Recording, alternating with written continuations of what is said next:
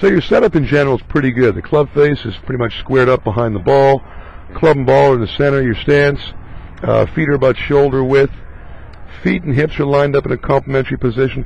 But you can see how that right arm is a little bit in front of your left, away from your hip. You want to get that right arm of yours a little closer to your body, right? Okay. If you tuck it in like I have, your shoulders are then square to the target. Yours are now lined up left or open, right? And if your shoulders are lined up open, you have to start your swing with either hands or other movements to your body. So there's more moving parts that need to be done, right? So we square up your shoulders, and from that, you know, even if you're looking at yourself in a mirror, let's say practicing, you want to see the leading edge of your left forearm in a mirror. You don't want to see just your right arm. So that's something you can practice to get the squared up position to become more natural. Just tucking it, right? And even softening the right hand grip will help that. Because spine angle is pretty good. Body weight for the most part is in the balls of your feet. Just try to maintain it there on a regular basis so you don't sit in your heels. Just be aware of that. We'll watch the swing as you take it away from the ball now.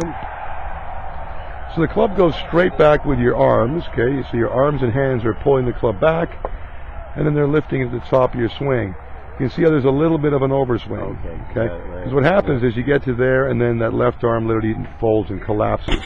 Then you re-extend it, the arms, you bring it back down in front of your body.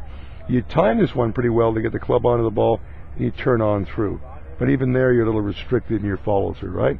So if you can turn your left shoulder and arms kind of back behind the ball in one piece, you'll be able to utilize pivoting and using your legs and hips for a more effective downward motion and follow through to completion, right? I've always felt I've had a Yeah. rotation